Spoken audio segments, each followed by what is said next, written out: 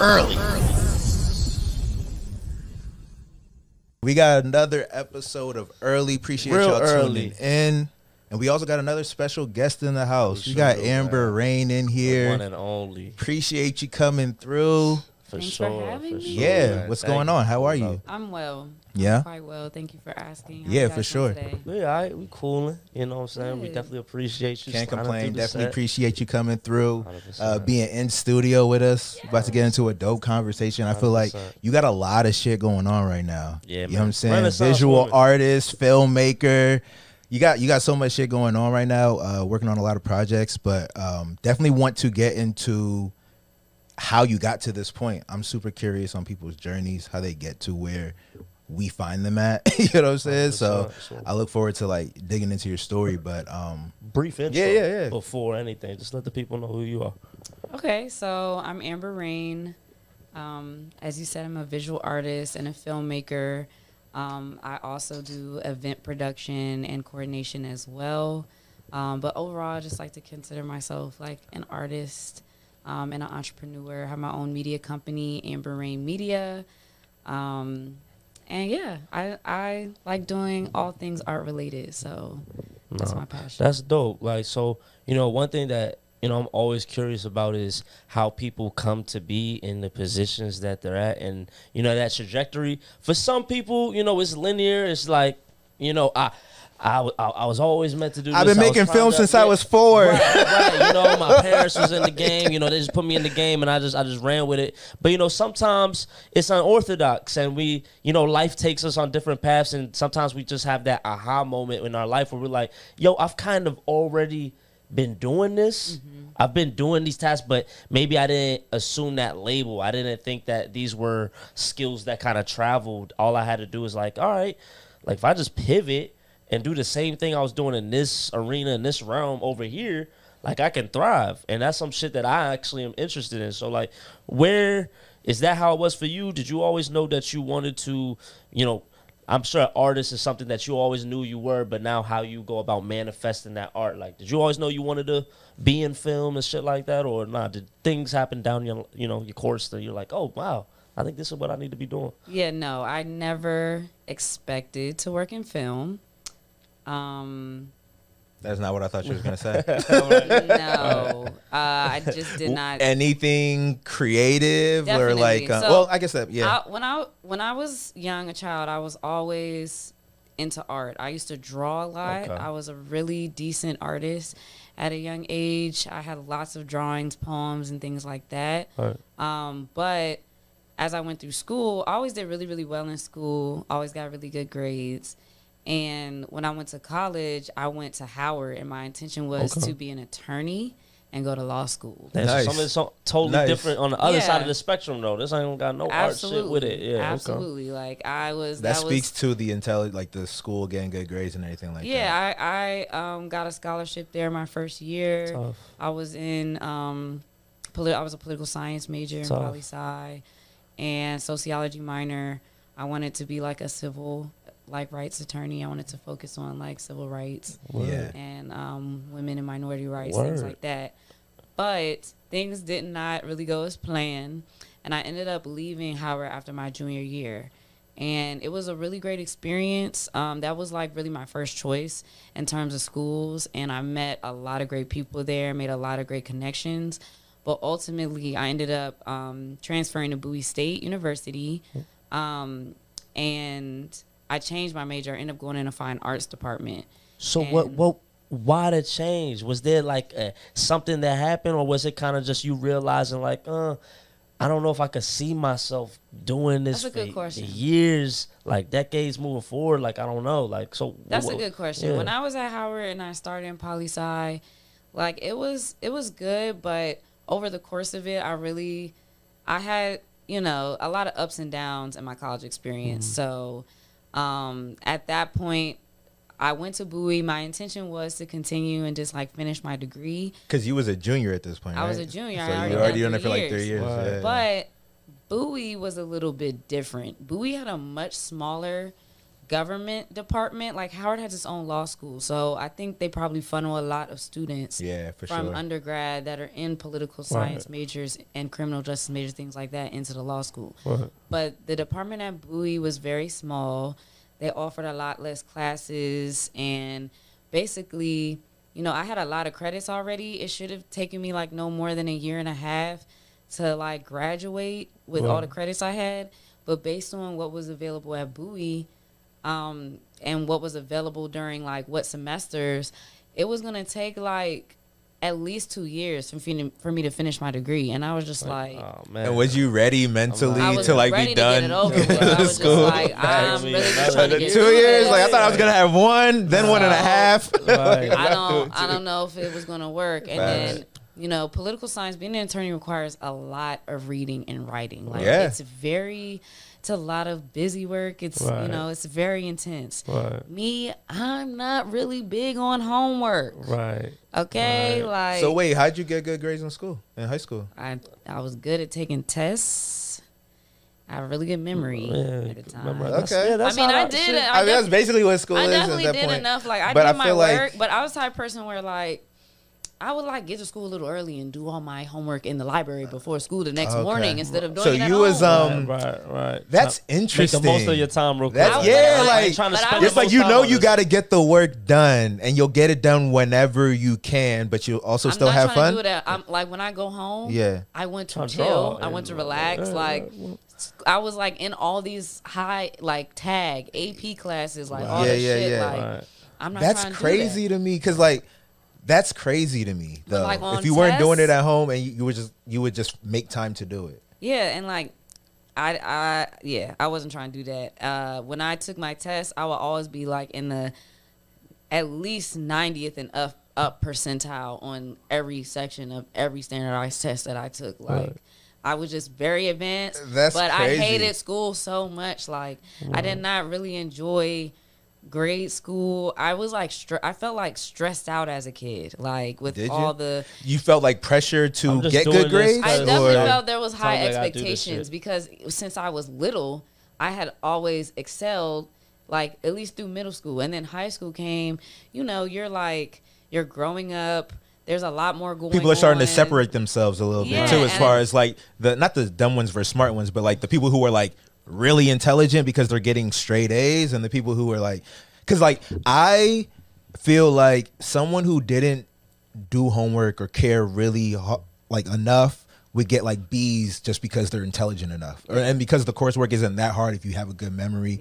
I feel like you could get B's, but to be getting like A's and stuff like that, I feel like there's something extra there. But so this is the thing though. When I went to high school, it's interesting that you said that because I was in a program. I was in a science and tech program, which were actually kind of like my weakest subjects. Like I really enjoy like English, government, and stuff like that. But I ended up testing into this science and tech program. My parents were like, "You're gonna go to this school and be in this program." But when I got there, I was like, "Oh, I'm kind of like the dumb of the smart kids." Like I was like, some of these kids, y'all smart. Different. And then I mean it was diverse. It was all black, white, Indian, Asian, like, you know. And you were recommended for this, or like I tested into a program to go to the school. It wasn't my home high school. So she said I'm the dumb of the smart kids. I felt even more pressure because I was just like, I've been all the way up until middle school, everything was cool. Now I done tested into this program in this school, doing science and math and technology, which I'm advanced in those subjects, but those are not the subjects that I like and enjoy. So I have to work harder to get those grades. But I have so much expectations based on my history, and like I'm also like the oldest in my family. How many siblings do you got? I have one sibling, but I'm like the oldest. A majority of my cousins on both sides of my family. So I was like the first one that was and I you was feel like a lot of pressure. And I hear that. Like, you feel a lot of pressure. I was just like, oh my God. Damn, like, and this you say sucks. you felt that pressure. Like you felt it was just pressure I just throughout felt your like childhood. everybody was like, yeah, like you're doing so good. Every like holiday function and things like, school, you're doing so good in school, you're so smart, you won this award, you did that. And they don't even did that become part of your identity type shit? Like you had to keep it going? Like you had it wasn't like I felt like I had to keep it going. I just felt like that's what I got praised for the most. Right. So when you get like praised for that the most, you feel like, okay, well, if I don't like this anymore, or I like don't do as well, or like it's gonna be like, what happened? What's going on? Y'all not coming through and saying my sketches is fire. Y'all not reading my motherfucking poems. Y'all just were you doing that back then? I've always like done like art, like drawing and all kinds of stuff like that. Did you ever show people? Yeah, like my parents have seen my artwork and stuff like that. I just think that my success in school, you know, just made people feel like, you know, you could do whatever job you want, you can get really good job. You're really smart. You're going to go to college and do all these things. And it wasn't that I didn't want that for myself also, but I felt like I was just kind of thinking like, this is what I should do. And being a lawyer will afford me a great lifestyle. I like nice things and, you know, whatever. Like, because I've always been a very independent kind of person. And as soon as I could get a job, I got a job so I could, you know, buy things for myself or whatever. And so, yeah, like, I just think that there was this expectation that I would go into the workforce and just get a very, like, high-paying job or become an attorney. Like, you know, they were attorney, a doctor, but I wasn't really on the doctor path. It was like everybody just thought I was going to go to law school and be an attorney. And I thought that, too, until a certain point. When I went to Bowie State and I realized how much longer it's going to take me to finish, and you know, at that point, I wasn't really, like, passionate about that. I was just like, I'm an adult now. I've been doing this thing by myself, like, just trying to live and make it in the world for the past 3 years, not living at home and stuff like that. And, you know, when it came to college, I was like, I'm just trying to, like, hurry up and get this over with so I can get that at least decent job, maybe a government job, make good money. And I was just like, why is this about to take this long? Yeah, you was ready to be done. I feel it. I'm not trying to do that. Yeah. So I ended up going to the fine arts department and like just inquiring on like what the other options were and transferring credits. And it was around the same amount of time that I would have took if you had stayed type shit? So it actually wasn't. But what sold me was the fact that when I met my advisor, like, going from Howard to Bowie was a drastic change in terms of costs. Howard is extremely expensive. So I accumulated like a significant amount of debt going to that school, trying to finish and then not even finishing. Bowie, you know, has an in-state tuition and out-state tuition, but it's less than like one semester at Howard for like the year. For the rest of the So when I met, it was already like, you know, that's part of the reason why I went there. I was like, it's still a very good school and I can finish here and it'll be way more affordable and I won't be accumulating so much more debt and all this other stuff. But my advisor, after I talked to him and told him I was interested in my background story, he was like, well, I'm looking for like a student aide that can work in the department. We can give you like a stipend that you can put towards like your tuition or whatever. So I basically had the opportunity to be like a student aide, and instead of like getting paid like a job, they would apply it to my account. So it was like, okay, I basically had to almost start over in terms of going back to school and doing all the coursework because I completely changed majors. Like only my general credits could really be transferred because I'm doing something in fine arts now. But I was able to do something, get my degree in something I was interested in, and for a lower cost, even lower than I anticipated, because I was going to be working with my advisor in the department. And I also felt like that would be beneficial to me as somebody who's already feeling burnt out from school, to have the extra support from like my advisor, my professor, when it came to like getting through having to do school over again. But I was excited about it because I was just like, well, I'm going to actually like figure out how to get, you know, learn how to get a job doing stuff I actually like.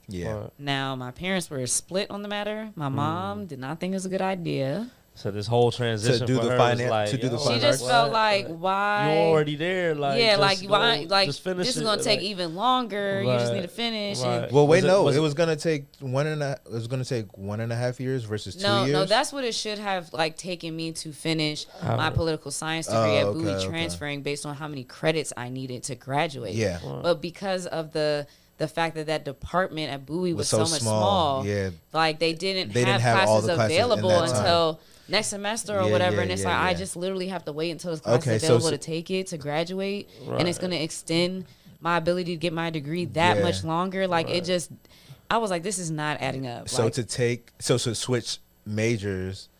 To switch what majors was the would have difference in took time? longer. So my mom was against it, but for me, it was gonna be a lower expense. Cheaper. Yeah. And overall. I was gonna be able to build relationships while I'm getting through the process, learning something I like. Yeah. And yeah, like I was you know what's in the funny? field while you doing You know what's this funny shit. to me too? Like as I'm sitting here listening to you say that, I'm like, also, what's 1 or 2 more extra years in college? Like actually I feel doing like something I want to do or learning. I feel like right when I was leaving college was right when I was like, I'm getting the hang of this place. Like, you know what I'm saying? Like right when because I did it in 5 years actually. So I guess I'll say like the 5th year was like a good year. Yeah. So I was like, I'm glad I'm glad I'm here. I'm happy. And You know what I'm saying? Feel a little older. I feel like a little more seasoned, but it's also too like there's like 24-year-olds in college. You know what I'm saying? I was like 22 when I left, or 21 when I left. So let me tell you, I was older than that because I took a break in between leaving Howard and going to Bowie. Okay.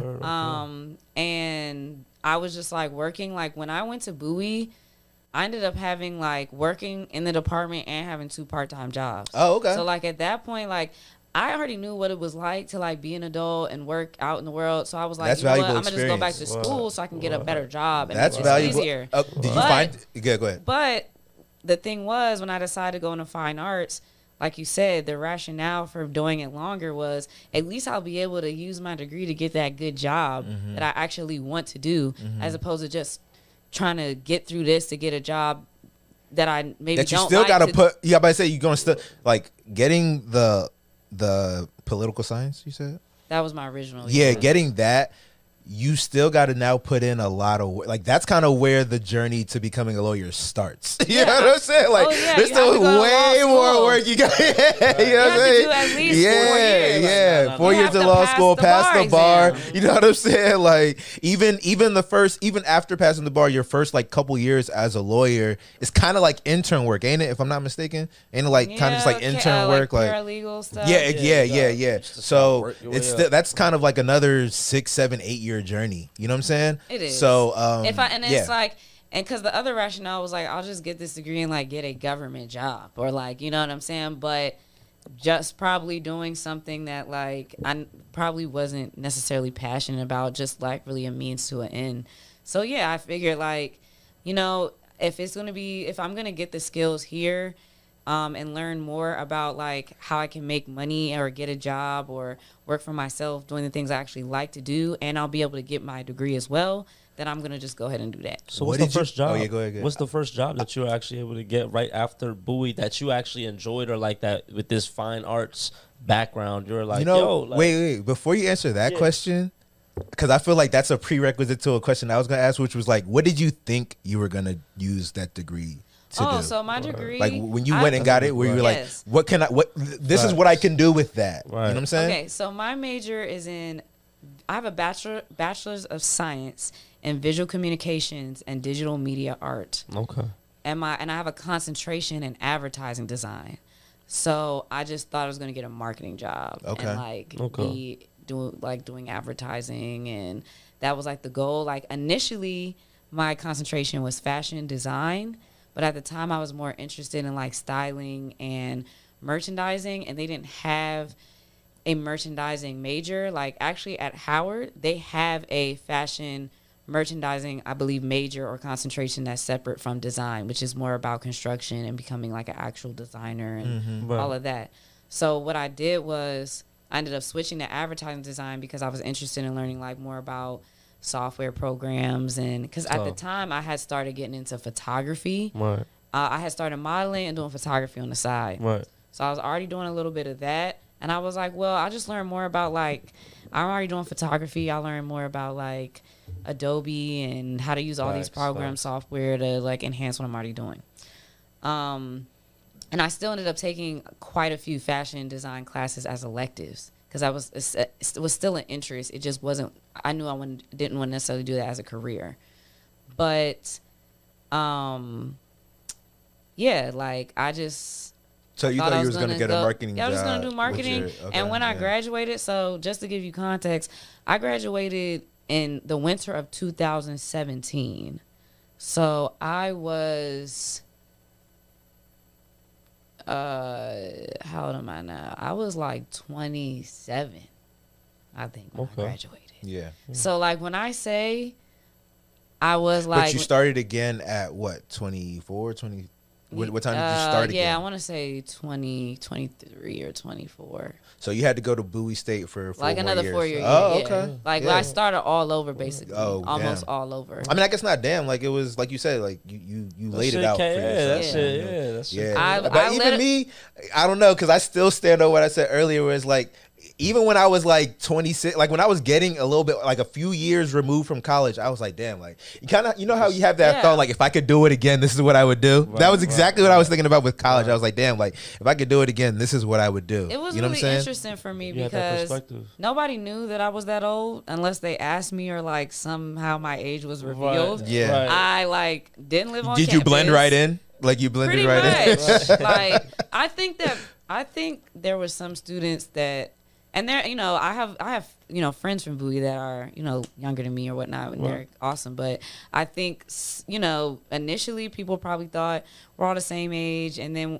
like once they started talking to me a little more, that's when people would ask me like, "How old are you?" Yeah, because you're talking about going to work and stuff like this. So they talking about, are you going to this party? Yeah, like they're like, I'm like, I come here. You're talking about other shit. Do my student aid work, and then I like leave. I go to work. I go home. I do my dishes. They're like, I didn't. They're like, Amber, I didn't see you with the calf. I don't go there.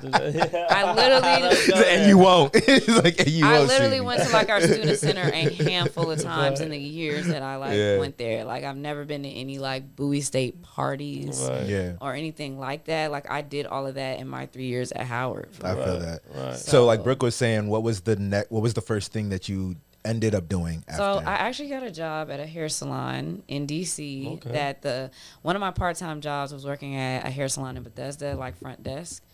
And after I graduated, I ended up getting a job with that same owner who was opening a new location in DC. And I was like both the manager and marketing director. Like I managed all their social media. The manager of the salon. So I don't do hair, but I've worked in hair salons before as like an assistant and as a front desk. I never went to cosmetology school or got licensed or anything like that, but I enjoy being in those type of environments. So I've done that as a part-time job. So the owner and his partner hired me. I really helped build the business up their first year. They won Best New Business in their neighborhood. Oh, wow. And I designed their website. I did their handbook. I created their whole inventory system. I did all their social media. Damn. I did like all their like photos, everything. Damn. I ended up not like the place ended up closing during the pandemic and reopened. I didn't go back because the owners were white and they were like closet racist. Really? Wow. It was a really bad situation. Wow. Like that shit revealed itself during the pandemic or something? It revealed itself throughout the entirety of your my stay there. It got like I could use this to my advantage. It got progressively worse. At first it wasn't, there was little comments here and there, and I think, you know, everybody was just trying to be friends. Like a lot of those places try to cultivate a family like atmosphere. Yeah. And that's great, but like when you start watching, start not watching what you're saying because you think like it's a lax environment. There were several things that like completely crossed the line, and then, you know, they dropped the ball on things. They said things that were completely inappropriate, and like none of the black people that worked there ended up going back to work after the pandemic, and it became this whole thing where we wanted to just have a conversation about it and talk to them before we returned to work. Like a letter was written that, you know, like they signed, and that like the people that, you know, all of us that felt the way we signed it, like apparently they thought I was the ringleader of this, when it's crazy because like I didn't even write the letter, but I supported it 100%. Why they put you at the forefront? Right. It was just like said you're the ringleader. It was just like I was like, I'm flattered because obviously there's some level of like intimidation, or you just think that like that you can galvanize everybody. Is, because I had like organized and put together so many like important systems in their business in place, I could have easily sabotaged everything. Like I really could have. I was like, I don't want nothing to do with y'all no more at this point. Like, I'm tired of being in these type of situations. I have done so much for this business. I don't have no fucking benefits. I don't have no nothing as a result of this business. And then I can't use this shit as a reference because like y'all janky as shit. I don't, you know what I'm saying? I don't even want to, I'm not going to say, you know, who it is, but like it's another white business in a black neighborhood that, you know what I'm saying, is fake inclusive, fake diverse. Like we're gonna prop these people up so we can look like this, but when it comes down to it, we're not really gonna support them. We're not really gonna respect them. Like we're not gonna we're in a place of business and where we work and where we maintain our livelihood. You can't just think that like because this is a creative space and you know we're artists and all this shit that you can just say anything to anybody when it's protests going on down the street. Right, during facts. You know what I'm saying? Like that's crazy. Right. Sure. So, you know, like once I lose respect, I don't have shit to give. I can't give you my work. I can't give you my support. I can't give you a referral. I can't give you anything. Like I'm done. So how did you end up leaving that situation? The pandemic. They shut down for the pandemic. They had to shut down. And then when they opened back up, we did. People just didn't come back. The thing was, they had made it so like nobody had to come back until they felt comfortable. And they had put that in writing.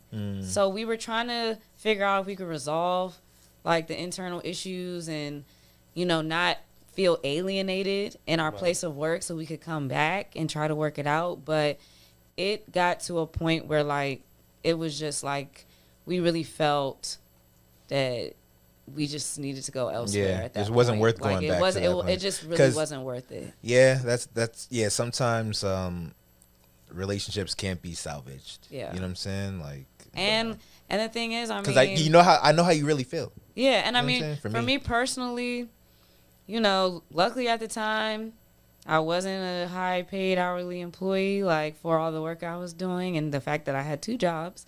But the fact that I was working a regular job and had a W-2 allowed me to get unemployment. So I was able to still pay my bills during the pandemic. And that having that allowed me to transition into film. Right. So I was about to say, now you got that time back and now you're like, all right. Yes. Now for the next play. And so I had already dabbled, but more so in the front of the camera position. Right, as a model. Yeah. Right. I was doing a lot of print modeling and photo shoots, but I had a homie, Dante Bailey, who I went to high school with, and he hit me up late in the middle of the night, and I was like, why is Dante calling me? I tell a story all the time. Right. I was like, I love Dante. He cool as shit, but why is he calling me at like 1 a.m.? Right. Weird. So I just like looked at my phone, and I was like, if it's important, he'll text me. Right. So I think he might have left me a voicemail and text me. He was like, hey, Amber. Sorry, I know it's weird. I'm calling kind of late. Like, that was, like, kind of how he started off. It was so funny. He was like, but, you know, I got this opportunity. I know you've been modeling, and I'm shooting this Wale video tomorrow. It's going to be, like, an all-day thing, though, but, like, and it's not paid. Are you available? So I was off. I did have a photo shoot, but I was just like, you know what? I'm going to try this. I'm going to just tell the photographer, like, I got a really good opportunity. Like, can we reschedule? You know what I'm saying? Just let them know, like, in the morning or whatever, as soon as I get up. You, but it's not today. Yeah. And, you know, I'd never like being unprofessional, but I was like, I feel like it's a great opportunity. Yeah. And it wouldn't be like, my friend wouldn't be calling me at 1 a.m. on a humble, like, if it was just, like, some janky bullshit. Yeah. So, because I was like, he don't even hit me up like that. Like, and this is about, like, 2018 at this time? Is it? We 2020, right? You talking about? We said pandemic, right? So I think I did this in like maybe before I graduated. Yeah, it might have been. either a little before I graduated or right after, because I started actually working behind the scenes in film in the pandemic, but I did this video beforehand. Okay. And the video was real cool. I got a lot of camera time, and I had actually borrowed Dante's sweatshirt during the video, and the sweatshirt said, "Respect, protect, and love Black women." And they ended up getting a shot of me wearing the sweatshirt in the video. Mind you, I had just put it on because I was cold as shit. And I was like, he was like, "You can put my sweatshirt on." I was like, "Bet, thank you." That happened to belong to a really big brand that I ended up doing like a whole collab thing with, where they send me like their whole collection. I would like send them content. It was like a HBCU brand. I forgot what it's called, but Black by popular demand was like coined by them. There's like a lot of knockoffs, but they're originally like a Divine Nine brand that just expanded to like Black college brand, HBCU, to like Black empowerment, and it's a really big brand. But so that video got some attention because that big brand got attention. Circulated the narrative. Yeah, and it like they ended up like it just got it like, so the thing was that song had like a sample in it that wasn't cleared, so we couldn't get it on like BET or any major platforms. But it ended up getting like some social media buzz. Like it was on BuzzFeed, it was on but the thing was, the clothing line actually helped get it a little more attention because they had such a huge following.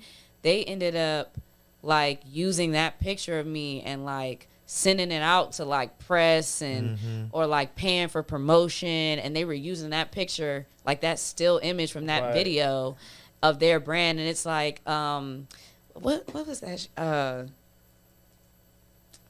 something HBCU, not HBCU apparel, I forgot what it's called, but they just did all the shit. I ended up being on the Shade Room, like because they paid for an advertisement for their brand, and I had like done all the pictures really for them. The symbol. Yeah, like, you became the face of the company. People were saying I looked like a grown up Blue Ivy. Like, whoa, that was like the top comment. I was like, what? I had like a little curly blonde bush at the time, and people were look like, "Oh my God, this looks like Blue Ivy when she grows up." That's hilarious. And then someone said I look like Rotimi.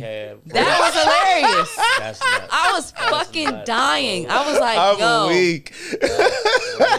They really said, they said I look like Rotimi.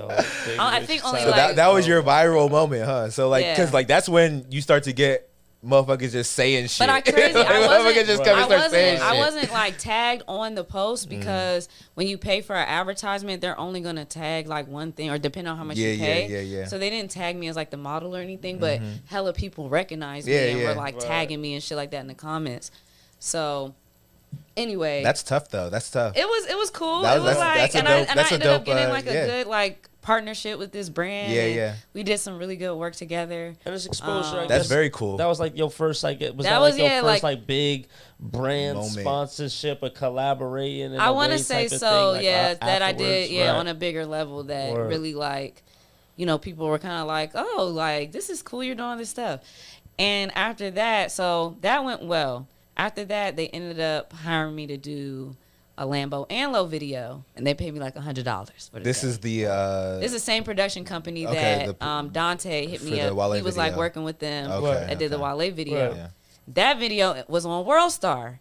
So then, you know what I'm saying? People were like, "Oh, is this you on World Star?" And I was like, I didn't even know it was on World Star until after it happened. I was just like, "Okay, I'm getting paid for this video." Last time I was free, and I got that big cloud. Yeah, they were like, "You're doing a good job." Blah blah blah. Shit running up. I was like, "Cool." So after that, taking one step up the ladder every time. After that, they hit me up like, from working with them, they were talking to me. What do you do? Like, I model. I was doing photography. I used to like have a blog and would like cover like local models and photographers and stuff like that because I was all the stuff I was into. Right. But they were basically like, well, we have another shoot coming up. Could you help us like with casting and wardrobe? Like, do you do any wardrobe style? And I was like, okay, sure. Right. So I like found models. I did the wardrobe. I ended up having a cameo in some of the videos too because they were like, we need you to do this. I was like played a photographer in one of the videos that I was actually like did casting and wardrobe for the video. They asked me to do art direction on another video. So I had started and they dabbling. working with our different artists. they're working with different artists and stuff. So like yeah, this, it's a like, couple different artists, okay. but then there was like maybe one artist that they did like a 3-part music video thing for that. Like was it was almost like a short film. Like if you watch them back to back, it was like a short story, but they were also standalone music videos. So like they put me on all 3 of those to work with them for that artist. And then we would do like little small stuff. Like I've done like wardrobe for like corporate stuff. Like I've been a wardrobe assistant for Montefiore Hospital in New York, which is like a huge hospital, and we did like a commercial with a ballerina that was based in DC who, like, I think she had cancer in her leg, and the other hospitals misdiagnosed her. Wow. And so this was like a patient story. Like they saved her leg, she's dancing again. So like I was just a wardrobe assistant, and the woman who was the main wardrobe stylist was like someone who like, yeah, I was like the wardrobe stylist on Friends for like 12 years. Like that that's kind crazy. Of person. Yeah, that's crazy. So whatever, like people were just, I was like, I've gotten thrown a lot of different opportunities, and I'd be like, yeah, sure, I can do it. Right. Like I'd be like, I can do it. I just because you never know what type of environment or what type of experience that really puts you like around, you know what I'm saying? Because now you able to leverage that back into what you got going on. It's like, yo, like that shit was a #1 hit on the network for many years. I mean, it's Friends. Like, Friends is like, yeah, you know what I'm saying? I'm like, I feel like that's just priceless, but I feel like that's the type of thing too that you kind of have to, depending on what you want to do with your career and shit like that. Like, I feel like there's so many like active banks of knowledge that are always around us, but you can just do your job and not tap into that either, right? Like, and maybe you're not necessarily doing the bare minimum. Like, you could be doing your job well and at the same time not taking advantage of, yo, you're in proximity of people that are not like hesitant to like answer your questions like of curiosity, but you have to be curious to get that shit. I think people love answering questions. Yeah, nobody's gonna volunteer some shit, but everybody genuinely does like to just be like, damn, like you. They love talking about themselves. People love talking about themselves. I knew to, and I don't even mean that in a vain way. Like people like to, people like when you're interested in them and they have an opportunity to be like, this is why I'm interesting. You know what I'm saying? Or like, this is like, I appreciate your interest in me. Like nobody ever, like people rarely get asked about like themselves. You know what I'm saying? Like that's rare. I think people like that. I'm curious to know though, like, was this work super consistent or was it like here and there? I'm curious. Like, did this keep you, like, was this your first like sustainable gig in that industry after school, or was it kind of like here and there? This is definitely the first time I work for myself, besides just a like short period of time I was unemployed and probably doing illegal activity. Who wasn't? Yeah. But yeah, like I can say that it can be very up and down. The winter season is slow. People are on holidays. They traveling to see their family. People don't want to shoot out. It's not as ideal to shoot outside. It's cold. So unless you're like, it's really important or like the weather or season fits what you're shooting, your cost is going to go up if you have to like spend more money to book a space inside. So things just tend to slow down in general in the winter time. When y'all were doing these like music videos and the corporate things and all this type of stuff, what was the, like, how long was the preparation before the actual shoot? I'm always curious to know, like, how much work, how much pre-production how much pre-production is going on, and what's all the, like, from your vantage point, what's all like the roles involved? It's gonna vary depending on the project. Absolutely. I worked on documentaries. I worked on a reality show, an independent reality show. And this is all the same production company doing all these different things? Oh, okay. I thought, okay, cool. That's because I say, like, I've been a production assistant on a Volkswagen commercial. Yeah. You know what I'm saying? I've been a model in a Lil Uzi video. That's probably one of the biggest budget productions I've ever been a part of, but I was just a model for that one. But I took something in from every single experience. But I'll say, like, it really depends on how big of a project it is and what it all entails. Like, I would say, like, for any project, bare minimum, you want at least 2 weeks of pre-production. And depending on what kind of project you're working on, that is can be a very short period of time. Like, but at the same time, having enough time ensures that you can get things done, hopefully early enough that like everything is locked in. But you also don't want to like have to spend so much pre-production time on like one thing if it's like, you know, like if it's not going to be lucrative or it's not going to be sustainable. Like it's gotta, if you're going to do that, it's got to be something that like you're trying to pitch, you're trying to sell, that's definitely going to hopefully get you, you know what I'm saying, something substantial in terms of, you know, money, return on investment, a return. Exactly. Yeah. No, that makes a lot of sense. Exactly. Can I see your lighting? Yeah. But like, yeah, on a music video, 2 week minimum. Yeah. And that's not a whole lot, but you know, there are several people involved depending on the nature of the project. Like, you know, we have lighting. Music videos, you usually don't need audio, but sometimes you do if you're like maybe adding in something in the video where someone's speaking. Right. Yeah. Right. And people don't always think about that. They'll be like, oh, let's add in a scene where he's like joking around. It's like, do we have mics? You know? Right. That you know, pre-production, and also just being prepared. Sometimes you just want to have stuff on hand. Absolutely. But you have your lighting person. You got to get equipment. You may have to rent, and you got to like arrange that. Rental houses don't be open on the weekends, so you got to get it the Friday before. If you shoot on a Monday, they don't open before a certain time. So if you starting at 5 a.m. and the store don't open till 10, you can't get some more shit or do nothing that got to do with that until 10. Right. And that can throw off your whole day. You might end up paying somebody overtime because of that, or might have to, you know, you never know. Right. Depending on if we have what kind of talent we have, hair, makeup, and wardrobe, we also have to account for that when it comes to prep time. You know, people don't always think makeup usually takes about an hour. Jesus. That's like, and I know every time I say that, I get a very similar reaction. Do you? That's a lot of time.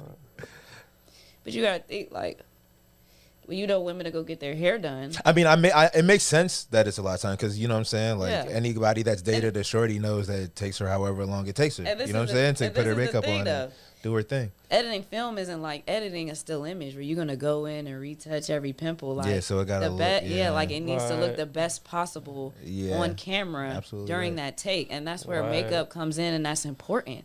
Even if you're a man, your male grooming can be very important. Like if you're trying to give somebody the best impression and like you're having a bad breakout or you're super oily and shiny, like you're gonna want somebody to tell you, like even as a man, like, hey, like let's try to make you a little bit more like presentable or more, you know, like, you know, feeling good about yourself. Like that can also change the energy that the person is giving. Nah, facts. I was gonna ask,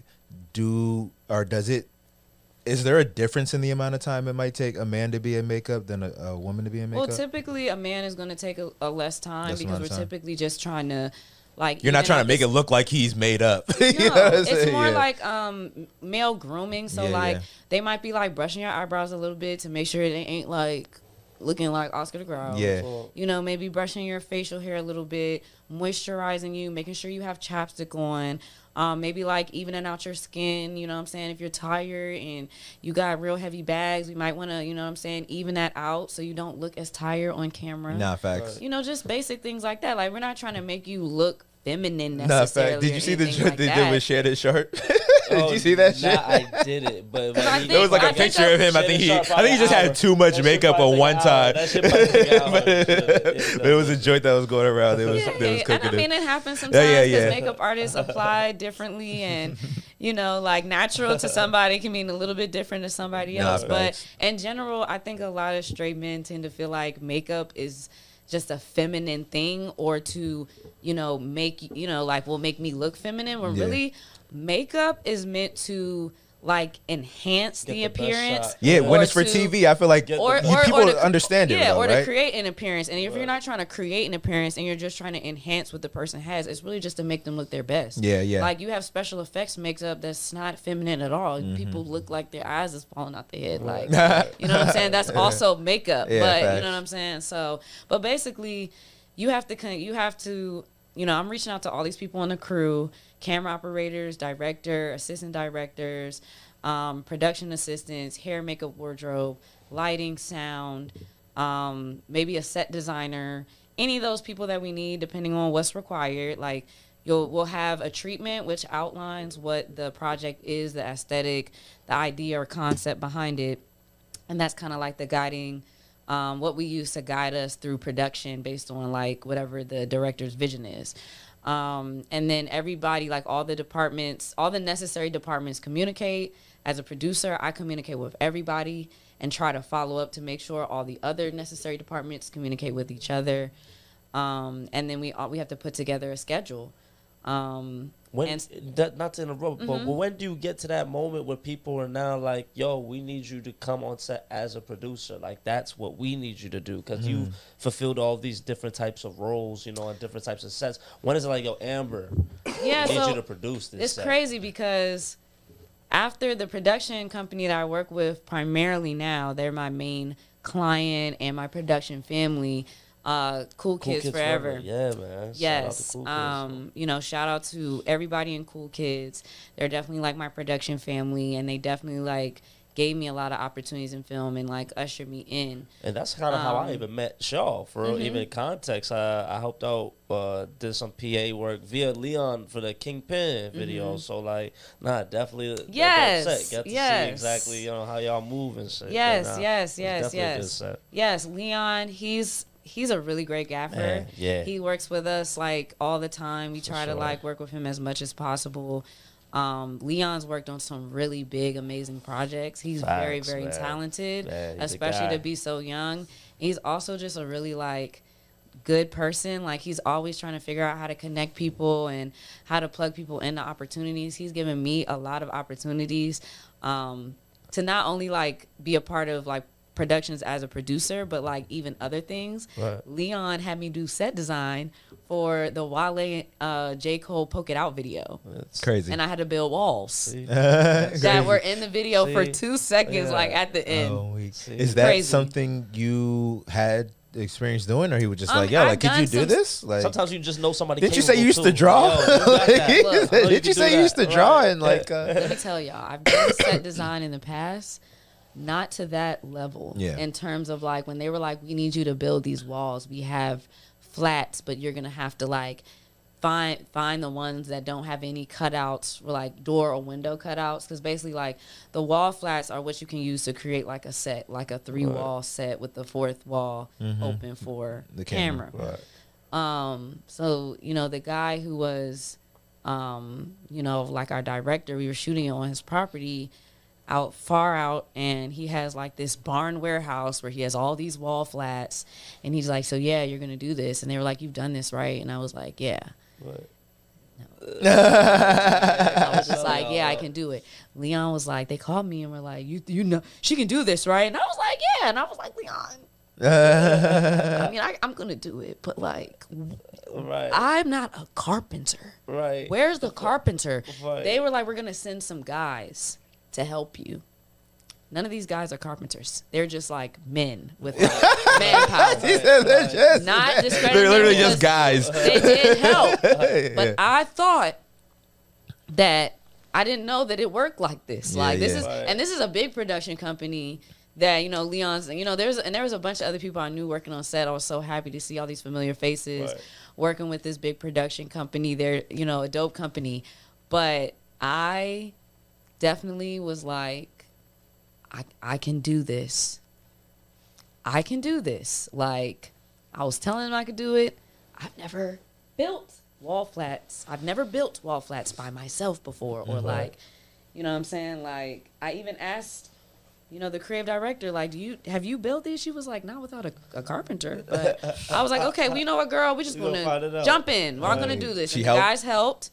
We put it, you know what I'm saying? We worked on it the day before, and then the next day we had to paint it some more and do all this stuff for the 2-second cameo. But I also did the other stuff. Like, they were supposed to be like glamping, like it was like a whole camping thing. Okay. And they had like the tents, and we had like champagne bottles, and I had like fur blankets and these really nice pillows and stuff in the tents, and like arranged them so they like looked right. And we set up like this little party with all these string lights like outside under this like little, it was just like a barn, like open out in the field type of shit kind of thing going on. It was a cool experience, but it was really crazy because that was one of those times I was like, yeah, I'm really faking it right now until I fucking make it. I don't know. It worked out though. But yeah, I don't know if I look at it as faking it. I feel like I just believed in myself. I got on fucking YouTube. That's literally what I was about to say. And I figured it the fuck out. I knew at least where to look for the answers. You got thrown an opportunity. 100%. You accepted the opportunity. You know what I'm saying? Like if you wouldn't have done it, if you were not gonna do a good job, I'm sure they would have just been like, okay, like thanks for your efforts, but you know, this isn't what we're looking for. Got past the play. That's kind of the point. I'm not even gonna lie. I did have some doubts after I initially met with them, and they told me what they wanted me to do, because I was like, am I supposed to be doing this by myself? Like, how am I going to do this? And I think I called Leon maybe after, or I talked to him at some point after, and I was like, yo, this isn't really my lane, bro. Like, I appreciate you. You know, I've done set before, but set design, but nothing like to this level. And I don't want to like commit to this and then like fuck it up and like you then vouch for me. And he was like, no, bro, I'm pretty sure you could do this. Like, his energy was just like, if I didn't think you could do it, I wouldn't have, like, you know, told them. And, you know, like, I'm pretty sure you can do this. So, yeah, like, you can do it. And he was just, like, so confident. And he was such a good friend. I was like, okay, I'm going to figure it out. I called in reinforcements. I got the help I needed. We got it done. And the video came out great. Like, regardless of how long it was used. Right. You know, I did the best that I could. That's all I could do with the time and resources and knowledge that I had at the time. And, you know, everything else I did, I feel like was great and was like exactly what was asked for, what was wanted, and also the best I could do. And I'm really proud of like being able to say I did that for that video. Like, I didn't produce it, but like I definitely did, you know, had an important role in contributing to the aesthetic of the shoot, and got to work with a lot of good people. So it was cool.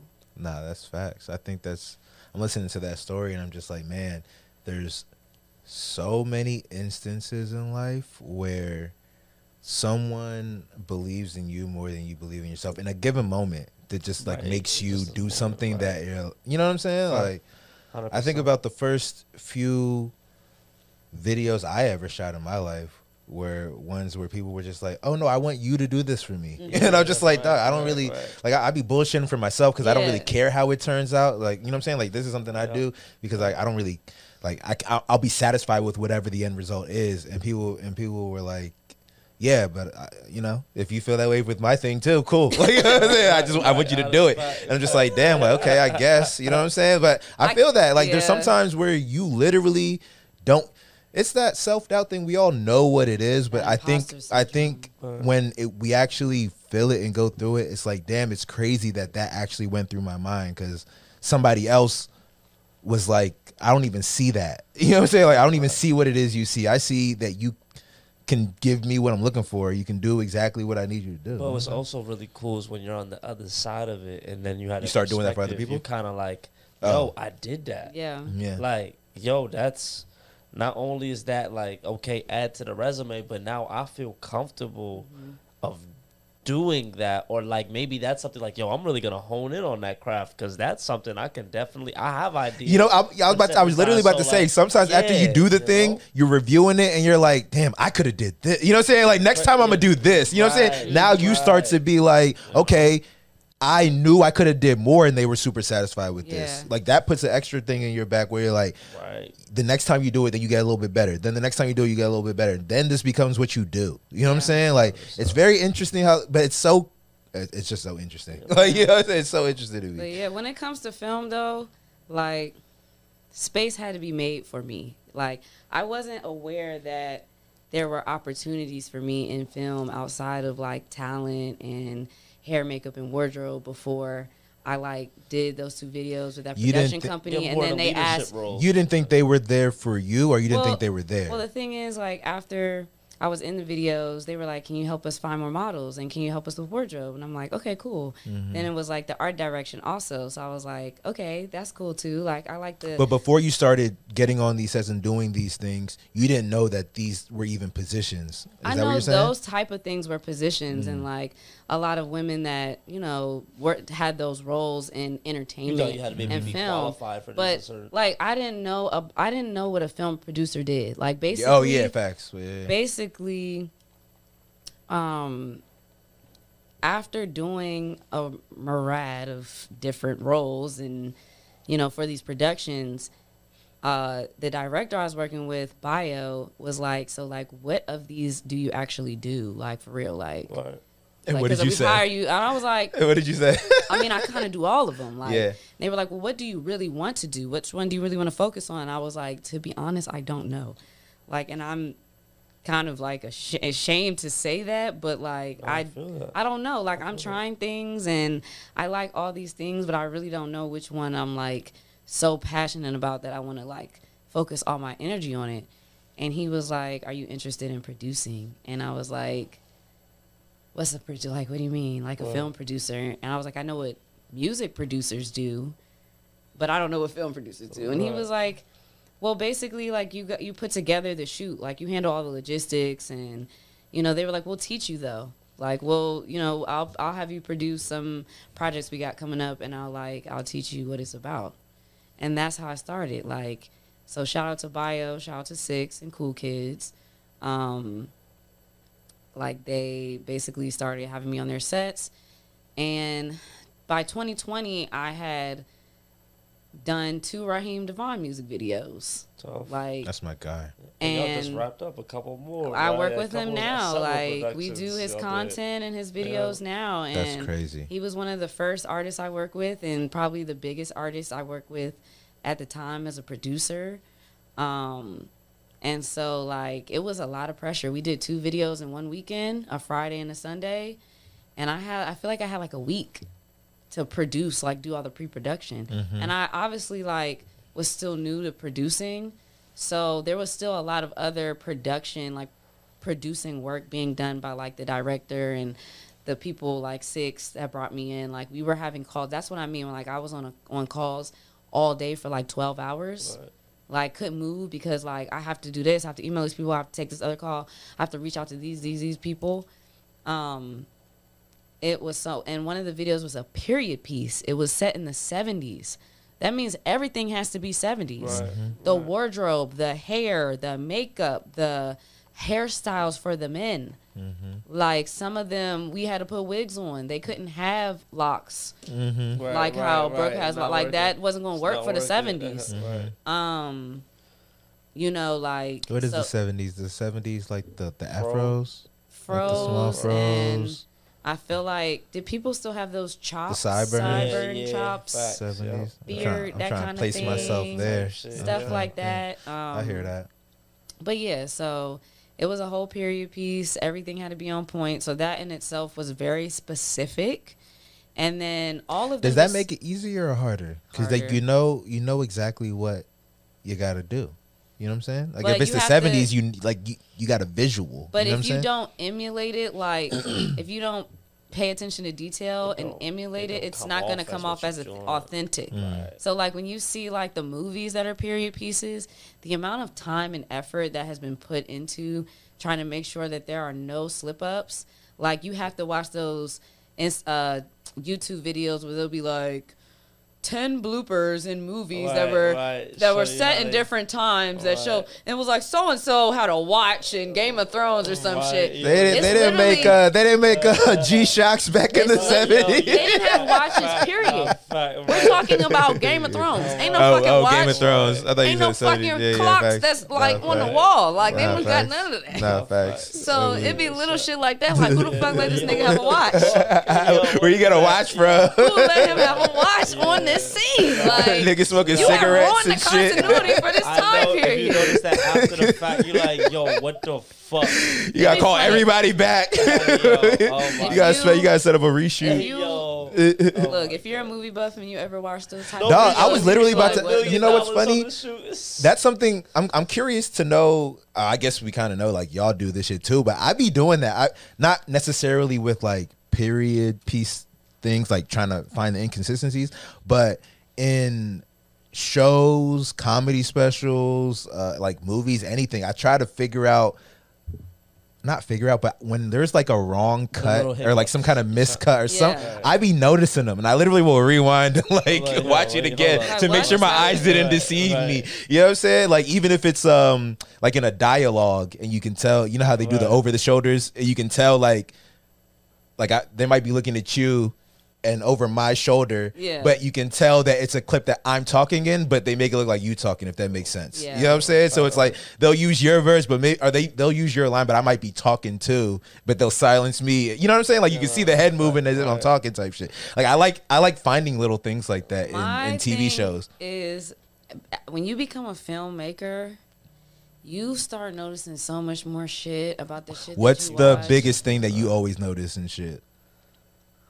Or look out for? Camera shaking. Like I'll be like, what the fuck is the Camera camera shaking shake. so hard? Weak. Camera my shakes. God. Yo, I'll be like, they don't have a tripod. Right. Like, cause I've watched some, and I'm think like decent movies, and I'm like, what's up with the fucking camera? Like, Yeah. Right. But this is apart from when like that's part of what the shot, if that makes sense. Like sometimes Like first, like- you want a shit. Sometimes they do artificial no, shaking it's like, on the it's camera. not supposed to be. Okay, like that. when it's not supposed to. It's okay, like right, okay. it'll be things where like to me it's blatant that like the cameraman was just like shaking and there's no stabilization or steady cam or anything that's helping, or this shot really just should have been on a tripod if there was no way for this person to stabilize this better.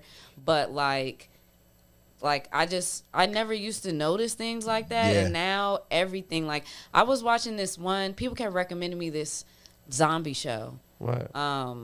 But I started watching it, and the girl zombie was like, she had turned into a zombie, but she was running.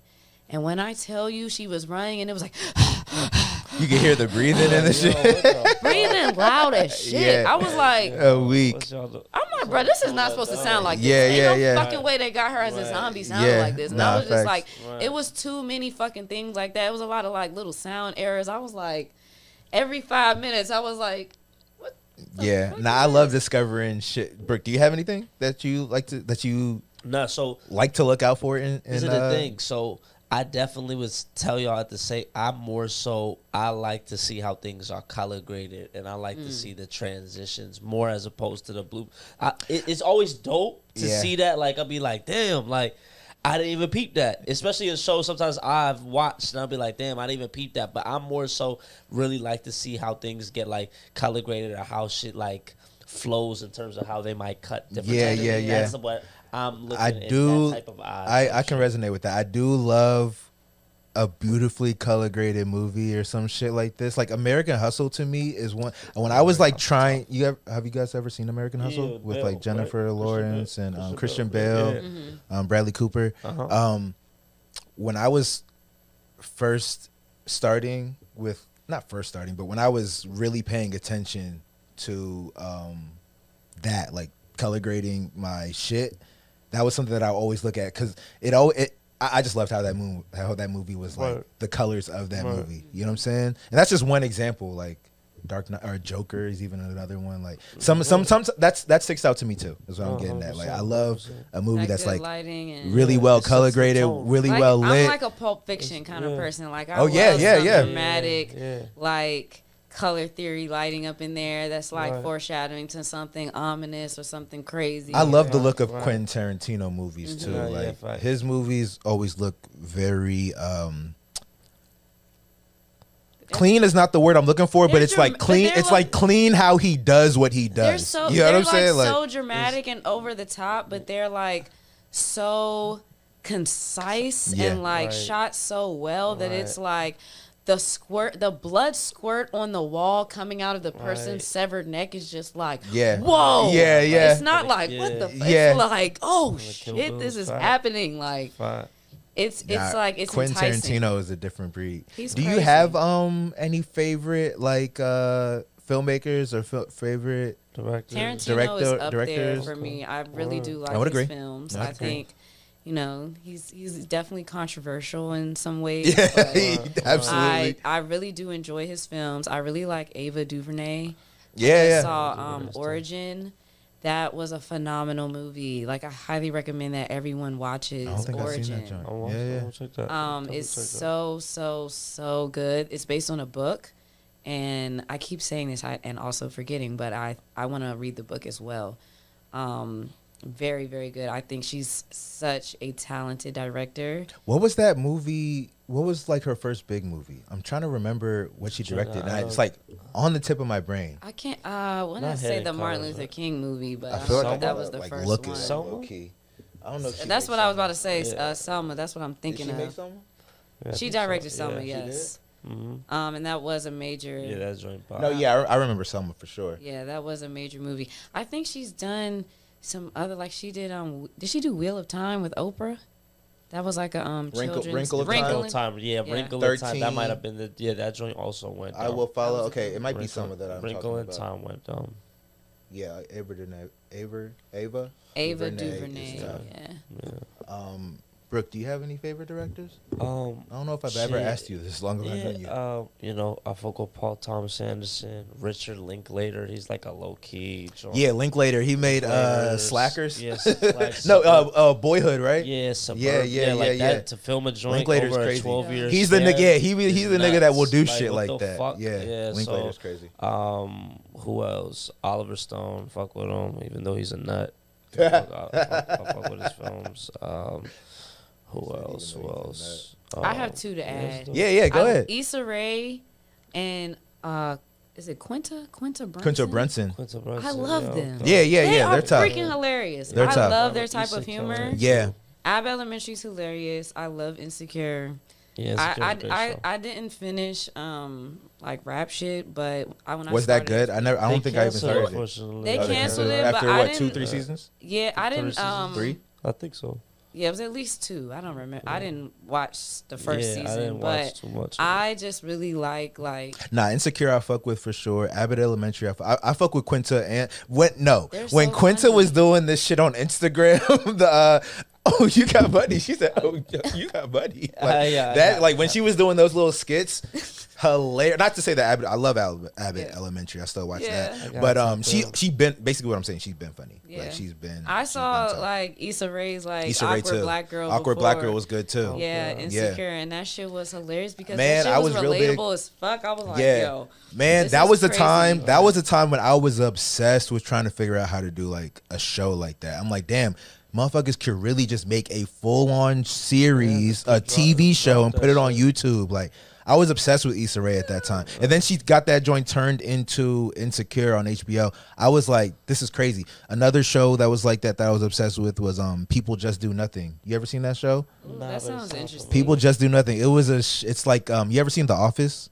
Yes. It's like The Office, but it's with a British like underground rap group. Like, it's so fucking random, but it's so fucking funny. Like it is. It was on Netflix. The last time I checked, it wasn't on Netflix, but this was in like 2015. I was watching it, but they would do. It was like 4 of them, and it was literally like The Office. They would follow them around while they would do shit. And then they would do these little testimonials and shit like this. You know what I'm saying? Right. But they would do it on YouTube, like with their cell phones. You know what I'm saying? At first. And then they got picked up by the BBC, which is like the British big. It's like their ABC. And then, they got like a 5-season deal to like make it basically like Insecure. You know what I'm saying? Wow. So, but like watching that show on Netflix had me rolling. And then I somehow kind of stumbled upon something about them on the internet. Like, I went down to some kind of like Reddit rabbit hole about their show, and then I come to find like, they were doing it for years on YouTube. Like, they were trying to get people to like get interested in it, all kinds of shit. Right. And I'm just like, damn, like these motherfuckers really came out the mud with this. Right? Very similar to how Issa came out with Awkward Black Girl. Flatbush Misdemeanor is another great example of that. Like, yo, it's literally the same kind of thing like that. He was like, yo, we was trying to get that shit off the ground. Yeah, I love shit like that. I love stuff like that. I really want to do like a film version of The Office with black people. Yeah. Because literally, I feel like that's how a lot of my sets are. Are you a big Office fan? I'm not like a fan, whereas like I know like this episode. Yeah. But you like you like how the show is. I enjoy watching the show. Like I haven't watched it like straight through or in order or like anything like that. But the concept of the show is interesting so too. Funny. Yeah. So Parks and Rec is good. I feel like those kind of shows, what they call them mockumentaries. I feel like those mockumentaries, they're kind of a gold mine. You can't really go wrong with them. I might bite my words one day, but a lot of the shows that do that, Reno 911, hilarious. You ever watch Reno? Yeah, fact. Reno is crazy to me. Reno is crazy to me. My production company is so hilarious that we have compiled 2 reels worth of bloopers. I'm weak. From us on set, just from like the past, I mean, at least the past, I wouldn't say year. Like, I don't think. But a good amount of time. Good amount of time. Yeah, like, cause yeah. last year we just did like from the summer to the end of the year, we just started pumping out like projects. So at least like, I don't know if we started right when we started everything, but at some point, like those last mains, at least 6 months of the year, there's been a lot of content that's been compiled. And yeah, we have these like 2 blooper reels on TikTok that are hilarious. Like, that's just dope. The content doesn't get made. Nah, I'm gonna show you. I need to see that. I need to see that. And to your point, because you said something about, I think we were talking about like the Office is just very relatable in the sense that when you're in your own little like community, like everybody kind of fits. You know, they all could be a character essentially. Everybody kind of in real life is like a character in their own lives. You know what I'm saying? Like 100%. there's people that I've worked with in the past that are literal characters. I used to work in this physical therapy clinic, and I worked with like in the front desk when I was like fresh out of college. There was these 2 older like white ladies at the front desk that like worked with me. They were the like most interesting duo. like straight up, like I loved them. They loved me. Like it was a very interesting like relationship the 3 of us had. But the 2 of them, because I would come in like when I would come in, they would stay for like another hour and then leave. So we would always interact for like a little bit of time. But one of them was like super talkative, dog. Like literally, if you come to the front desk to like make an appointment, she's wrapping you up for like 12 minutes and like a very sweet way. But it was funny. I would sit here and watch her, like the way she could just go from one conversation to another. It was hilarious to me. I'm like, dog, she is literally a character. It's like she's funny by herself. You know what I'm saying? Yeah. And even to the point where the funniest shit was shit that she didn't mean to say. She's the type of person, she talks so much that she accidentally says shit. You know what I'm saying? Like she'll say something that she didn't mean to say. You know what I'm saying? Like she'll say and like this is all due respect because like I really loved her.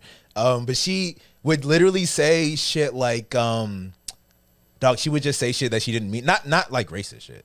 You know what I'm saying? Nothing crazy. Like she would literally say something was that like my face was giving. No, racist? no, because you Loki was like, wait, like what? No, nothing crazy, but something like I don't know. Like I don't know. I can't even really explain it.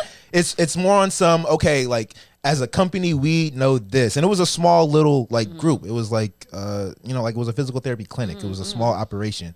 You know what I'm saying? Essentially a small business. So we might have a meeting about like, oh, like this is what we're going to tell clients about this, or this is what we're going to tell customers about this. And she might just like slip up and say something that was opposite what we said we were going to, you know what I'm saying? Just like little things like this. Like, but what would be funny to me is that like she'd be like rambling so much that she would like say something. She'd be like, oh, I wasn't supposed to say that. Like, and I'm like, I'm the type of person that, you know what I'm saying? Anytime I say something, I know what I'm going to say. You know what I'm saying? Especially if it's to strangers. She's just blurring shit out. She just talks so much. You know what I'm saying? But like, she was very cool.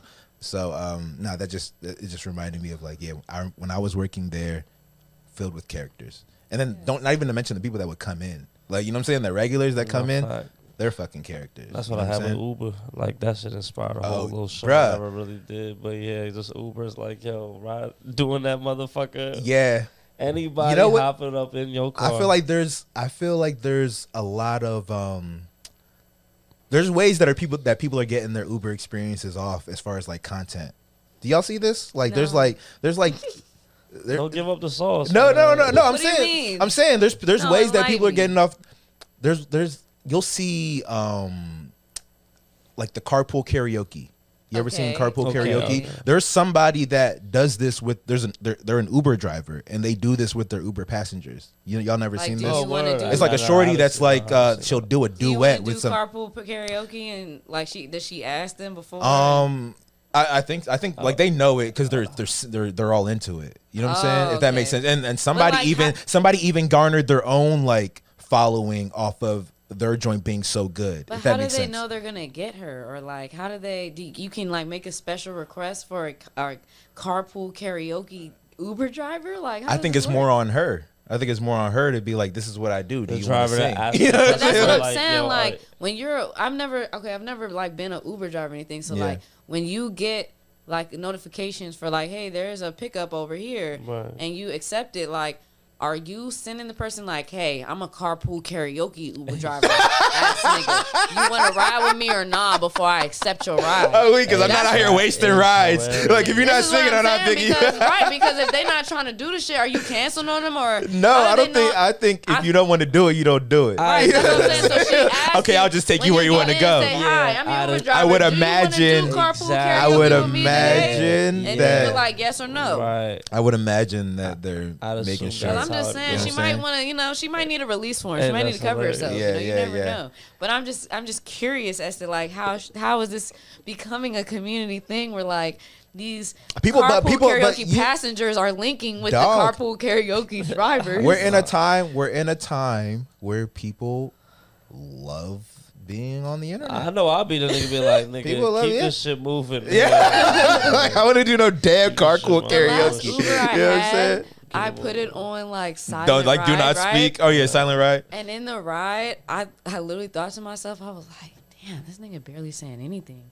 And then I was like, oh yeah, this is what I asked for. Fuck. I was like, you like the silent ride. You hit him with the I think I was like, I don't know if I was gonna say something to him or what, and it made me think like he's barely said anything because most Uber rides like. The person they will just says get a little bit. They might say something, you know, or like, "Hey, how you doing?" Blah blah blah. They're typically a tad bit more conversational. Yeah. But I literally forgot that I had requested a silent ride. I was so you thought he was like snubbing you or something? Yeah, I was like, I'm literally like, I wonder if he had a bad day. I'm like thinking about this guy. I'm like, I wonder where he's from. What's crazy? I'm wondering all these questions about this man because. We haven't talked in like most Uber rides, whether I want to talk to the person or not. I end up talking to them because they're talking to me, and I'll be like, I'm working film, and I'm from here. Do you got your spiel down, like what you let people know? Because like I know I find myself people be like, oh, what do you do? And I can explain what I do in so many different ways that it's like, okay, I got to find a better way to make this concise. I'm like, you know I'm what a I'm film saying? producer, I handle the logistics. Yeah, facts. Like that, just keep it simple. I don't. No fact. And I will say, I just be like media. Like media. In those type of take that out, you will. Yeah, I'm not like, never mind me. Tell me about you. Yeah. Nah, like, facts. Don't worry about me. Yeah. I don't know. I don't really like talking in Ubers, but I also feel like they'll feel away if I request a silent ride. I just hope that they don't speak too much. I didn't even think about that. That's crazy. Guess you're getting paid. This is what? Nah, yeah, no, I hear you. The logic isn't really sound. It's just. First of all, I look at silent ride and be like, how are you mad? I don't want to talk unnecessarily. Yeah. I don't give a fuck how you feel. Yeah, like I don't know you. Like, I just need a ride. I'm sorry, like what? Let's just get here and like get here safely. I think but you know what's funny? I think because I have like it's absolutely a toss up, but I've met interesting people through random conversations. So I think I don't want to close myself off to having a random conversation. But in my natural state, I usually would rather just be, especially around strangers, I usually would rather just be quiet than be in a conversation. But I know that like I've had serendipitous moments just because like I said something to the person behind me, next to me, in front of me. You know what I'm saying? Have y'all ever experienced something like this? I just more so feel on some. I don't like to prevent things like in these types of. If we're just talking about for the sake of commute type shit, I'm not really one that's gonna spur conversation. But if somebody feels the need to talk, I'm more so just come off some. I'll respond to you. Yeah, I'll be responsive. It is what it is. Yeah, depending on the situation, I'm not really gonna like push conversation. Yeah. But at the same time, too, it's all about that bandwidth and whatever you got. Like if I'm headed to wherever the fuck I gotta go. Really, I'm not trying to. I'm not initiating conversation. Like more than likely, like unless it's something pertaining to the ride itself. Like there's something going on outside. Yeah, if we're talking in an Uber, I'm never initiating conversation, but I'm open to conversation. I've personally never had any Uber rides where I've like, for whatever reason, connected with The Uber driver? or this any ain't a other movie. passengers where it's This ain't a been movie. like, What's your favorite movie? Oh, I like that movie too. yeah, like I be trying to like, you know, I'm a woman. I be trying to get in the Uber, Yeah. get out. Where Yeah. I'm supposed to be. I hear that. You know, I'm not trying to make friends in my Uber ride. I'm trying to just get a ride. Cheers to Pay that. for it. That's Cheers all. to that. Just need to get from A to B. You know, I hear not that. too much Then I I'm opened up asking Uber. for. I opened up Facebook.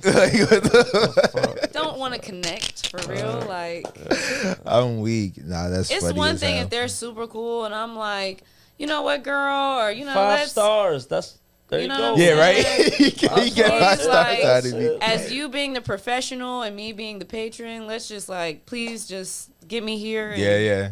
Let's just keep it that way. Nah, Give me I to the set. appreciate it. Give me I to hear the that. set. I hear that. Amber, what else you got going on? Like, what else do you have coming down the pipe that you're either looking forward to, want to let us know about, or sure. just What's like, you know, 2024? what's looking like? what's 2024 looking like for is my you? year. What you It's excited coming. about? That's good. That's good. I'm gonna be starting a podcast. Dope. I'm working on it. Okay. I'm trying not to get into the everybody has a podcast. I hate Yeah, no. It's no. content. It's all about That's not. content, man. Yeah, like Don't first of all, worry, yeah. I don't know. I think that is like a weird. I don't listen to that. I feel like there's billions of people in the world. There's a lane for everybody. Like, yeah, 100%. yeah. 100%. but you know, And podcasts are like, I say this all the time. Podcasts are like TV shows. Like you can never have enough. Exactly. Yeah, You know what I'm saying? Like, and all of them. you can, and I can offer watch all the something TV different. shows. That's what I'm saying. Like I can watch all of the TV shows. You know what I'm saying? And I know, still have time to watch Well, more. think that intentional. That's I think the thing is like I'm also helping a couple people like try to get their podcasts off the ground and start. So it just seems like, oh, you have a podcast, you have a podcast, you have a podcast. We all have podcasts. Yeah. But no, I'm really excited about, you know what I'm saying, creating a platform for myself where, you know, I can just kind of speak more about what I do and how I can help, you know, like anybody else who's trying to do some of the things that I do. Like, ultimately, I feel like one of my purposes is to help people. And I feel like I do that through, like, inspiring and educating people through what I know. Like, I don't by any means feel like I'm, like, an expert at being a filmmaker or producer or anything. But I do have information that I can give that if you're just starting can help you, like, you know, get on the right track. And so, like, I always want to find ways to, like, share that and also to just, like, give other people a platform to feel like they're being heard and, you know, they're being seen. Because a lot of times, like, when you work in the world of art and entertainment, there's a lot of money involved. Like, even setting up a podcast, having the money to get all the equipment, like, a lot of people just don't have access because of lack of money or poverty or whatever the case may be. And I think at minimum, what I can do is if I have the means to be able to, like, create a platform, the least I could do is give them a space to, like, you know, represent themselves, advocate for themselves, speak up for themselves, share their stories, you know, and what they need and, you know, where they're going, what they want to do, what they've done, what resources they have to help other people. And so that's what I really want to do, like, with my platform, ultimately. I also want to try to get to the point where I can offer some classes, like actual classes for different things that are film-related.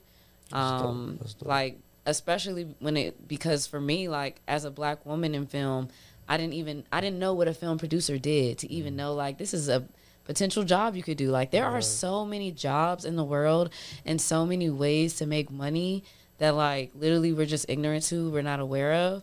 But when you, in male-dominated industries and spaces, like, it's easy for a guy to be like, oh, let me bring my homeboy on set to PA, or you know what I'm saying? Like, or like he can move some stuff around and, like, you know, like, and even when there's been times I've hired PAs or said, like, yeah, I hired this person and it's a woman, and they're like, well, we're going to need equipment moved around. So, like, are they going to be able to do that? And I'm like, is it like over 100 pounds or like, right. Because a lot of PAs that I work with that are women or young women, they be trying to do everything by themselves. Like, I be like, somebody can help you. Like, they're overachievers. And I feel like it's kind of, you know, like, I have to make sure that there's space for them. Because what if I need a production assistant and it's more focused on, like, administrative work and, like, documents or something? Like, should I hire a woman because I'm biased to think that, like, she's more adept to handling those type of tasks than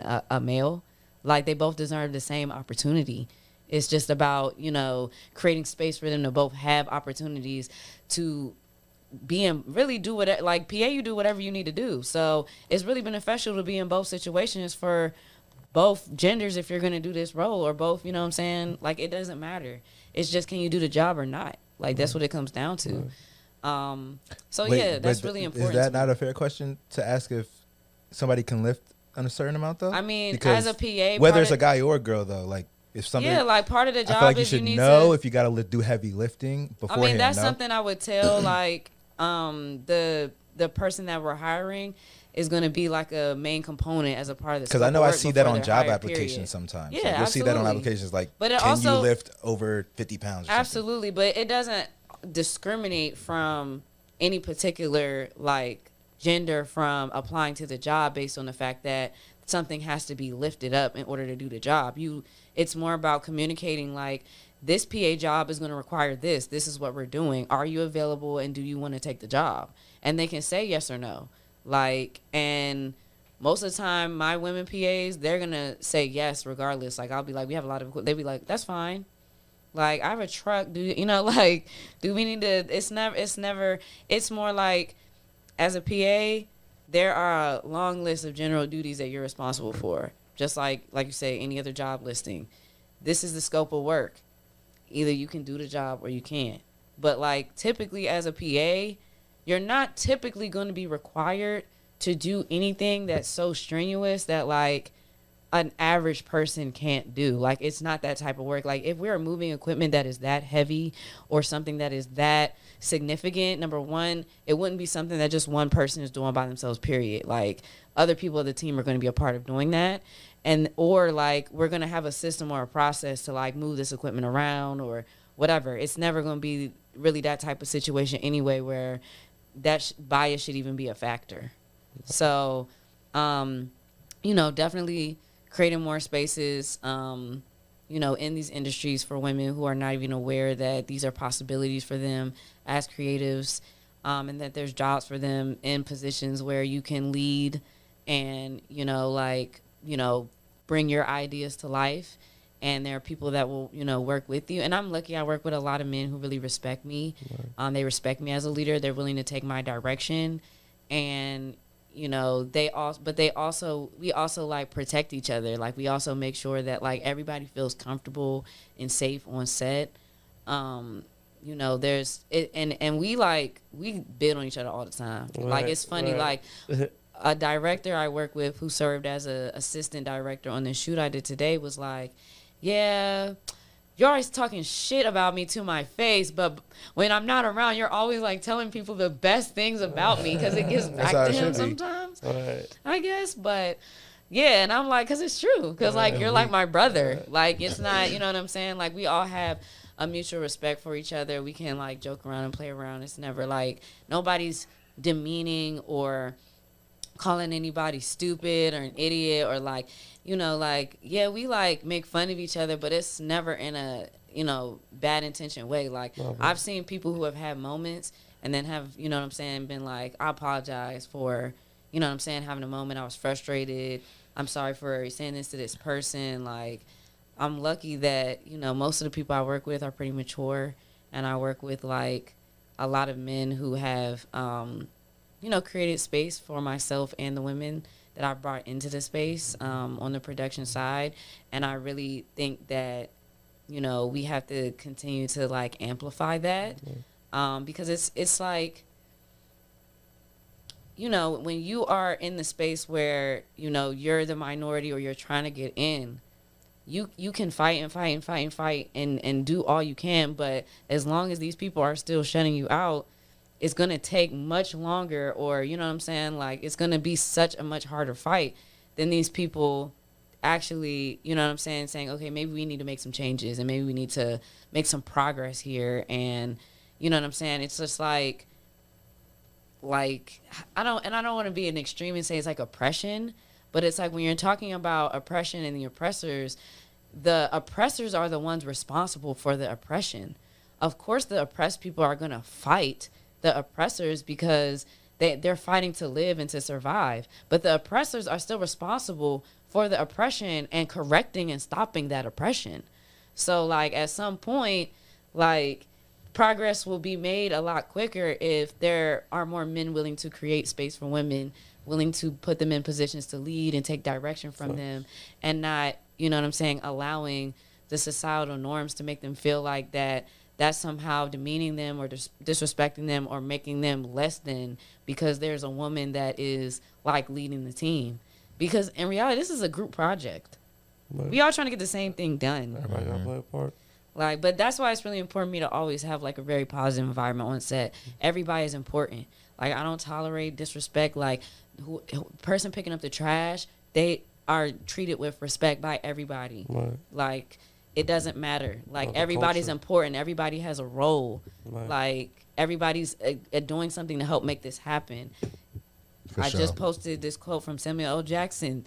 The toes you step on today may be connected to the ass you have to kiss tomorrow. So it's better to be nice to people than to shit on them. You know, because you never know what can happen in life. You never know how God is going to humble you and the universe is going to about to sit you down and teach you a lesson, because why are you projecting your nasty negative energy on somebody for no reason or whatever? Like, because you feel like they're down here and you up here. No. That's real. No. So that's a very important part, like, of the like work environment. So I have a lot more videos coming out, music videos coming up, working on some short films. Hopefully, I'm really excited. I'm like trying to get more into the narrative space. I'm also going to be doing a few more things in front of the camera. Hopefully, maybe getting into a little more acting. I'm just trying to explore. You act? Yeah, I've done some acting. Nice. I actually had a friend of mine who reached out to me about a potential role like later this year, because I was like an extra on a short film that was shot the last year, I believe, or the year before, I can't remember. But I was like a regular extra. Yeah. But they needed somebody to play a bartender because they were going to be in this shot, and they needed somebody in like black. I ended up having a black top on, and my friend was like, hey, can you be the bartender? And I was like, girl, I don't know. Like, I was nervous. Right. I wasn't expecting, like y'all, I'm going to be on camera. Because she was like, it was a favor. She was like, can you please come out? I was like, first of all, I got you. But I wasn't ready for all that. But, you know, it was like little simple actions. I took their direction. You know, it came out really well. The movie was really cool. But yeah, they like hit her up and were like, they were interested in giving me a lead role in a short film because I took like really good direction. Yeah, that's tough. They think I would fit the role. So I'm like open to everything. Like, I don't put any limits on myself. I consider myself a limitless person. Anything that I really want to achieve or do that I put my mind to, I believe I can do it. So, you know, that's definitely one of the things that I'm interested in. Like, I would love to be like a comedy actress, low key. Oh yeah. Yeah, put that out there. I was about to say, like, is acting something you're like into? Like, you want to be an actress? You know what I'm saying? Like, it's got to be the right kind of stuff. Like, you know, I'm not one of those, like, I'm not trying to do anything to get up to the top. Like, I don't need to be anything like that. I want that role. You're not out here like forcing roles. You know what I'm saying? Like forcing yourself into trying to get a role. No, but and I'm not like, if you see something, but you like the idea of acting. Oh yeah, that's my question. Like, you like acting. I could have totally been on Insecure. Like, I could have totally been another character. Okay, like. You know what I'm saying? And I got my own insecure stories. You know what I'm saying? Could have been its own episode. Yeah. So I love like something like that. I feel like that's something that's more like, you know, it's acting, but it's so relatable. It would just be like easy and fun, and of course, still it would be a lot of work, but it would just be something that like. You know, some acting roles, like, you really have to turn into a whole nother person. Yeah. Is that, like, but you don't want to do that. You want to be like a person that you kind of already are. Yeah, I'm trying to get a sense of like how into acting you are. So I wouldn't mind doing some characters that have like a different personality than me. Yeah. I will say like I'm open to doing roles that are maybe a little bit deeper beyond what my real personality is, but I haven't really like explored how deep I would be willing to go. Like I'm not trying to come home and you still have to be get a like an character, acting like, coach. Everybody call me Shirley. Like everybody, it's Mrs. President. Everybody call me Mr. And like President. there are people who really be like kind of stuck in character and like acting like they I was listening to something Daniel Day-Lewis when he was playing Abraham Lincoln. He had everybody call him Mr. President. Oh my gosh. But like he's just one example that I recently heard of. A lot of people do shit like that. How long does it take before you like get into character and get out of character? Yeah, also like get like. I mean, I feel like how long was people calling him Mr. President? I feel like as soon as they rap, we not doing this no more. He's a grown ass man. As soon as he rap, Dave Chappelle told a story in his last special about how when he met Jim Carrey for the first time, Jim Carrey was like in the middle of shooting another movie playing somebody else, and he had him call him that. Oh, like, you know what I'm saying? Like, I do remember so a lot of motherfuckers have done that. Yeah. But I feel like these are grown men. As soon as they rap, they go back to who they being. Like, you know what I'm saying? Like, how could you forget who you are? Yeah, because people be really like immersed in the role. Like, I can see it. Immersing. Even though you have the infamous Heath Ledger. I was about to say we lost Heath Ledger to it, but that he was actually doing drugs. Like that's what did it. You know what I'm saying? Like for sure. You know, like if you're playing. But part of acting is like faking and lying.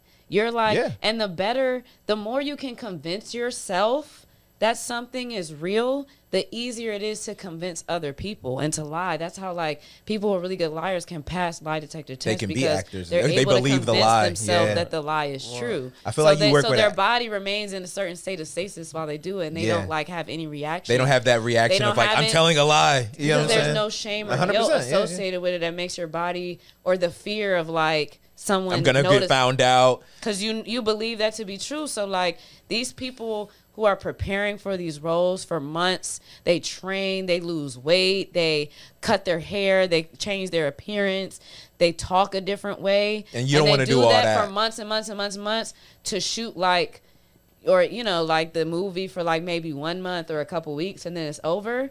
They're still like. I feel like they almost. You don't think they go back into the? I feel like I'll go right back to. I feel like we've seen people who are still in character after, so I feel like in those cases it probably like it's almost like they have to like. It's like a transition or a progress because they've been in that mode for so long. Out. You still weighing yourself. Phase out. Right. Like you've been convincing yourself for the past few months that you're this person doing this with this life. Yeah. And now that like. You've done the final execution of that person, you're supposed to go back to being like this other person that's supposed to be you. Yeah. And I think that's where people like. So you're saying you don't want to do that? You don't want to get that deep into acting? I mean, I think that I'm solidified enough in myself to know who the fuck I am. Right. So you don't got to turn into somebody to act. You're just aware of that process. Like, you're just conscious of the fact that that's what that and down. I don't think I would want to do a role that requires me to like turn into like I don't want to. I don't want to be like. I don't think I want to be like a slave on a slave movie. Like, yes, massa. I don't want to. It's a period piece. And I really respect actors who do those movies. They, sometimes I really like have to take a break from watching like some of those heavy black joints. suffering movies and black like tragedy and like it's very. I still haven't watched the When They See Us. I still the Central Park 5 because I just was like did not want to be in a state of like extreme I feel that melancholy I be crying about stuff like that. Like it really I'm very empathetic and things that are connected to like slavery and our like the ancestry that I have like in terms of my like slaves in America. It's just it's horrifying. Like the things that I learned as an adult that like you think it's terrible like when you learn in school, and then like you go to college and you go to HBCU and you're like, oh, it was real wild. Then you just like go on the internet and like with all these new ways for people to share information and social media and TikTok and Reddit and all the rabbit holes and stuff, and you find out that like it's even worse than that. Right. Like I had no idea about like Belgium and the Congo when I learned about slavery in school. Like I didn't know that was like more Africans died during that time than the Holocaust. Right. Like that's crazy that like I didn't find that out till I was an adult. Right.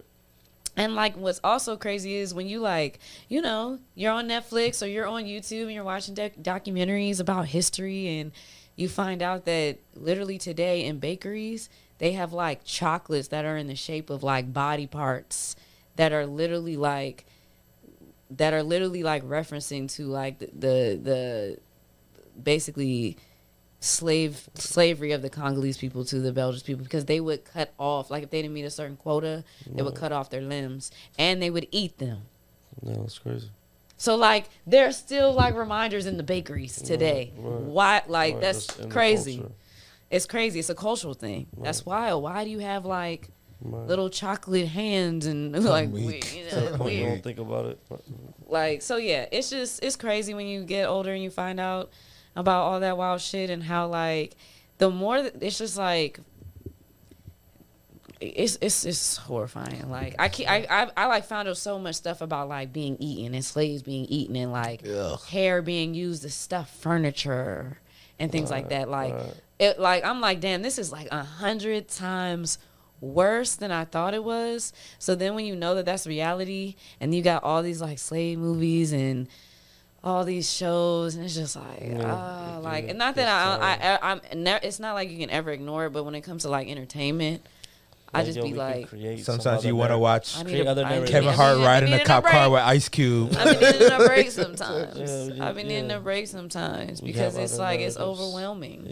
It's overwhelming, but at the same time, like those are the wild stories that like should be known and told, because like by watering it down and, you know, not really letting people know how horrible it was, it like lessens the accountability for the people who did this. It's like you know what I'm saying? Like you gotta acknowledge that this was like more than what you're trying to make it to be. You know what I'm saying? And that people deserve more than just to think that like this is what we started with. Like black people here in America, like we started with like slavery, and then to find out that it was that bad, like this, and I know it's more than that. Like and in 2024 they're trying to literally erase the shit in school. Like they're trying to teach even less than what we were taught about slavery, and trying to like low-key glorify it. Like slaves learn valuable skills that help them advance in life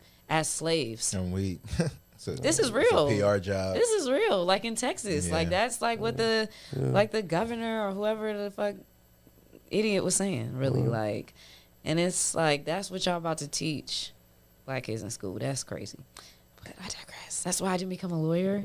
Politics. That's why you did not become a lawyer. I feel like the lawyer's coming out. No, the lawyer's been suppressed. It's disturbing. It's like, you know what I'm saying? Like I would have been so sad all the time. I feel like not saying that like you know things don't deserve a fight, but I just as a lawyer you gotta kind of detach yourself from some of these outcomes, don't you? And I just felt that's what like Mike Ross's problem was. I felt like there was another way for me to help, and it was going to be something that was probably going to be a little more healthy for me personally, as I was trying to like make change in my own way. Like it just wasn't going to be the route of like becoming an attorney, and that's cool.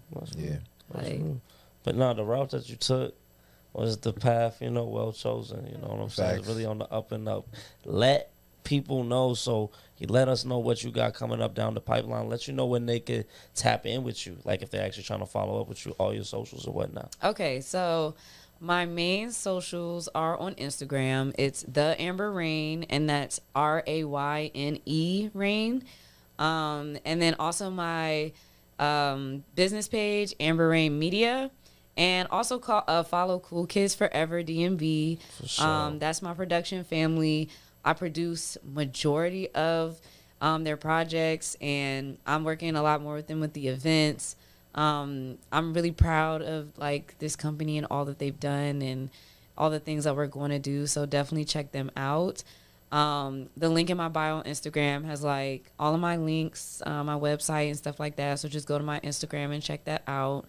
And yeah, and if you need, you know, if you want to connect with me on a business level, like please email me. My email's also in my bio. So yeah, please like let me know what you're trying to do and how I can help, and I'll see what, you know, I'll do whatever I can to like help.